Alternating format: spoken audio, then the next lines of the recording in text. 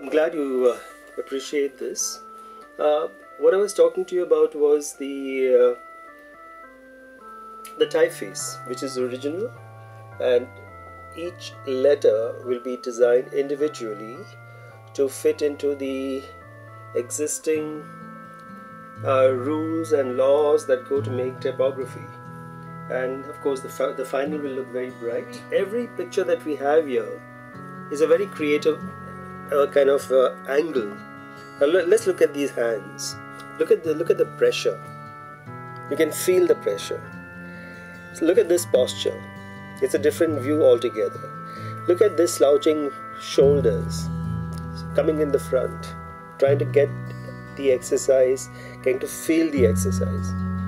So all this, along with the shadows, along with the colors, along with the arrows that move, there's a lot of movement. I'm really proud of the lettering.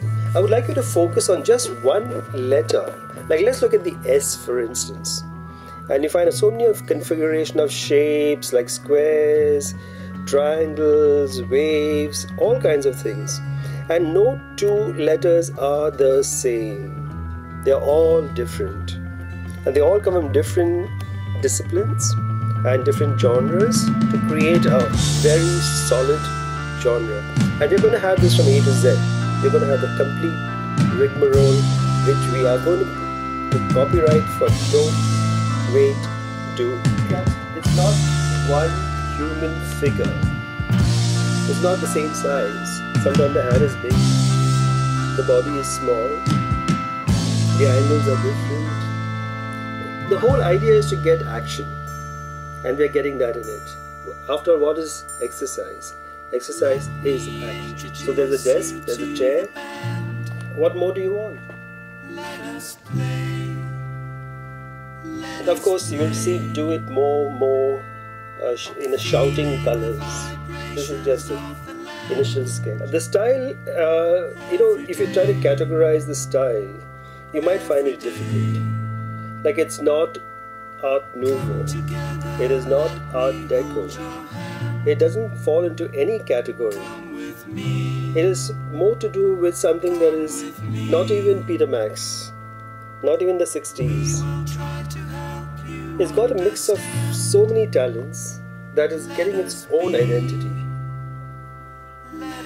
And I'm so happy to use this because that's what draws the attention. In fact, the whole genesis of this approach has been color. What you call finger taps. And you can see the strain in the fingers. You can see the exercise kind of. It's a happy thing. It's all happy.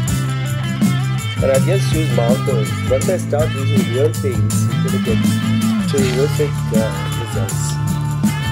So I'm just looking forward to this. In fact, this set a whole proceeding. Normally when you ask me to do something different, then I did this. I was passing by on Squalid Street, and my friend and your friend, Sarah, saw this and said, why don't you exhibit? The very first idea of the whole paint. This is what you call a black and white version.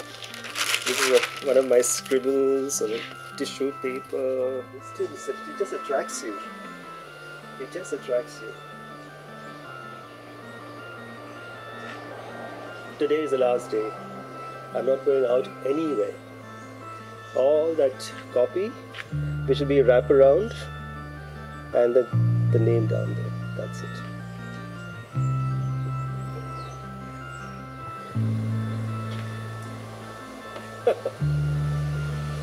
Polka dots and everything. Flowers.